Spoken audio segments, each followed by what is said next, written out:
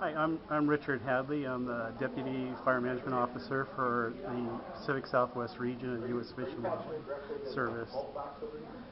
Today we're meeting here at McClellan Field with our four other federal firefighting agencies and CAL FIRE, and we're basically letting people know that we're ready for the fire season in 2012, and we're asking people to get prepared themselves and do what they can to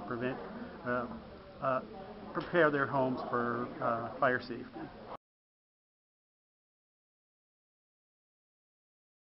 Well, we tell people that firefighters appreciate anything they can do to mow down the grasses, clear the brush, trim the trees up so that they create a defensible space around their home. So if there is a wildfire and we roll up with our engines, we'll have a chance to be able to protect their homes.